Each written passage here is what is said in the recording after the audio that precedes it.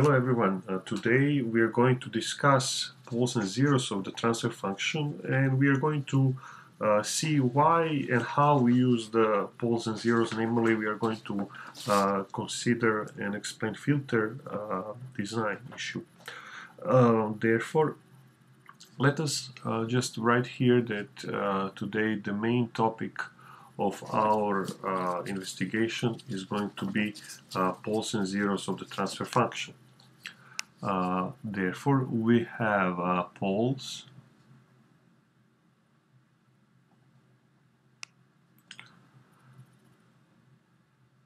and zeros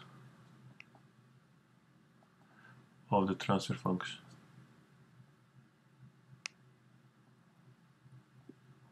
Of g of z. So this is discrete transfer function, and we are looking at the poles and zeros. So we know already for the input output system representation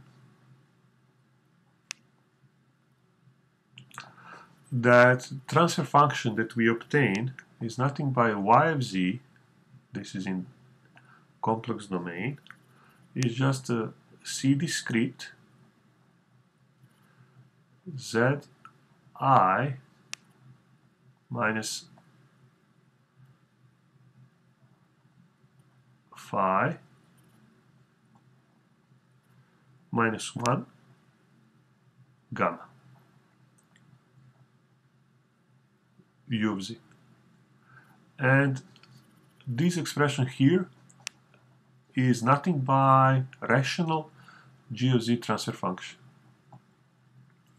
Now, the interesting thing to observe is that what are the characteristics of this transfer function g of z? G of z can be written as an expression that contains two polynomials, n of z expression in numerator and expression in denominator, I of z. And n of z is polynomial that defines the zeros of the transfer function, because zeros of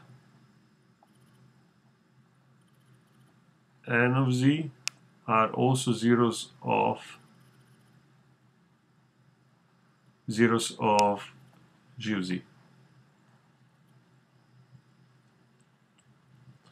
In other words, if we evaluate this polynomial n of z at zero root of this polynomial, we also get that transfer function g of z is equal to 0.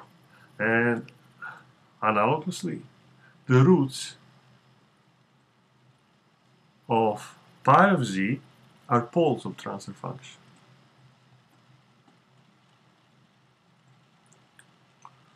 Poles of g of z. In other words, if we find the roots of the pi of z polynomial, so we solve pi of z equals 0, those will be the zeros of the pi of z polynomial. But for the g of z, those are poles. So roots of n of z and roots of p of z are poles of g of z.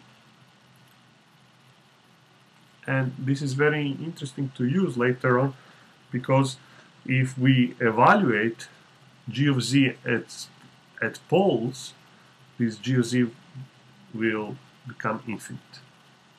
So where this notion leads us is to the following very important statement, that the linear system preserves the feature of the signal transferring through the system. So if we have a g of z here, otherwise just smaller letter, and we apply some sequence, A of n. The claim is that at the output, this is going to be the same sequence. This is a very interesting statement. Multiply by evaluation of this transfer function g of z at the A. So, and essentially, if we have a sequence from the left side coming into this transfer function, this linear system transfer, discrete linear system transfer function, the output will be the same sequence, identical sequence, here and here, but just amplified for this term here. Just amplified for this term, which is evaluating this g of z transfer function at A. And that is why we spoke about the notion of the poles and zeros. So let us essentially demonstrate that. We know already, let's say that we have a transfer function y of z is equal z minus 0.2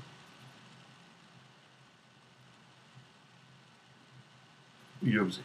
So this is our g of z.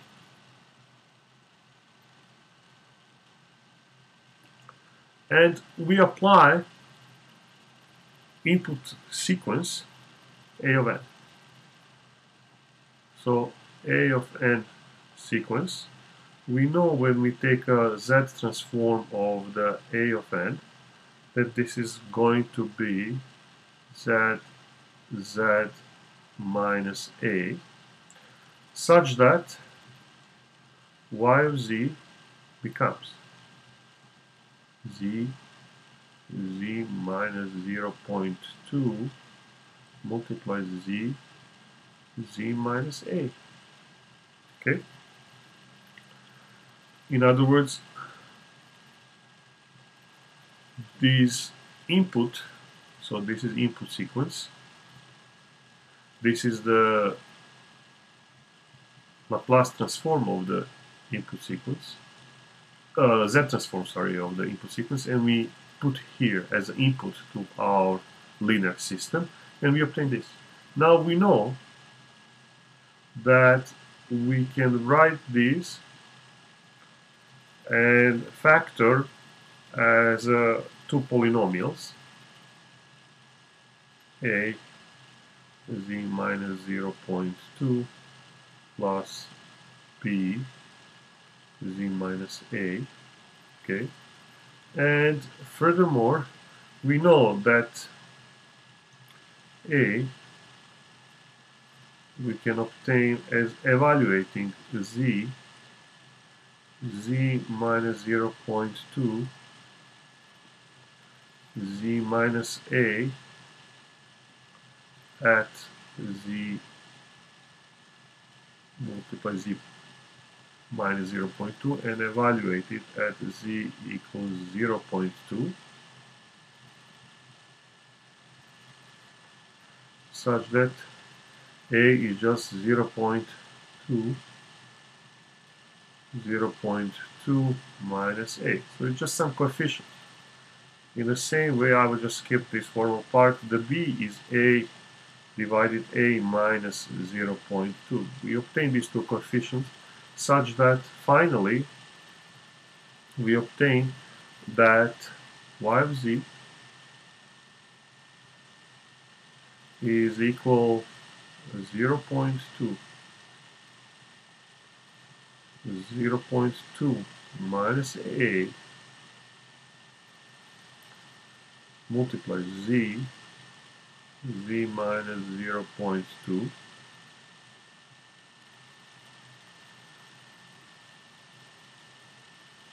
and formally plus A minus 0.2 z minus A. Okay, so here is the A, and here is the B. Okay. Therefore, when we apply Z inverse transform, we already recognize the terms here. What are these terms? And we have a discrete representation as y of k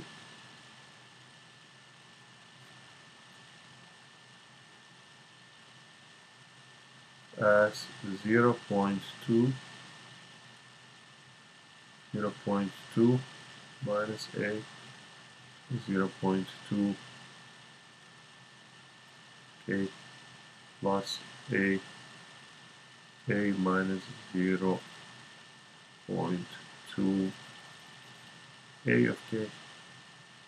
So interestingly enough, we obtain the solution, and now we see the following: that if system is stable, like in this case, this entire term will go to 0 as k goes to infinity. In other words, what will survive is just this term. But what is this term? This term is nothing but g at a of k sequence. In other words, we demonstrated that when we apply the following input here, that is a of k or a of n, the output was the same sequence amplified by the gain that is evaluated as a transfer function evaluated at coefficient a. Okay, so this is very interesting property, and later on we are going to use this in the filter design.